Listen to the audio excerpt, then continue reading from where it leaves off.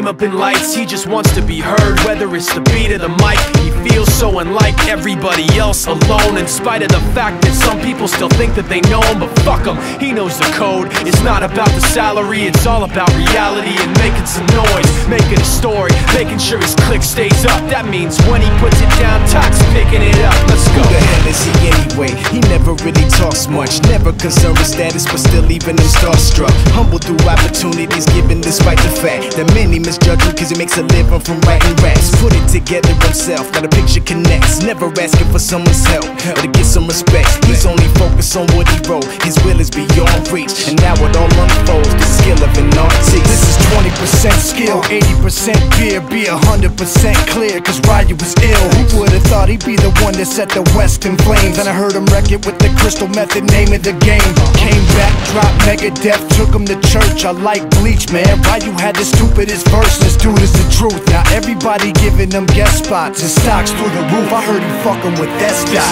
This is 10% luck, 20% skill, 15% concentrated power of will, 5% pleasure, 50% pain, and 100% reason to remember the name. They call him Ryu, he's sick and he's spitting fire. And Mike got him out the dryer, he's hot. Found him in Fort Minor with Top, but a fucking nihilist porcupine. He's a prick, he's a cock. The type women wanna be within, rappers hope he gets shot. 8 years in the making, patiently waiting to blow. Now the record with your notice taking over the globe. He's got a partner in crime, his shit is equally dope. You won't believe the kind of shit that comes out of this kid's throat. He's not your everyday on the block. He knows how to work with what he's got, making his way to the top. He often gets a comment on his name. People keep asking him, was it given that birth or does it stand for an acronym? No, he's living proof. Let him rock in the booth. He'll get you buzzing quicker than a shot of vodka with juice.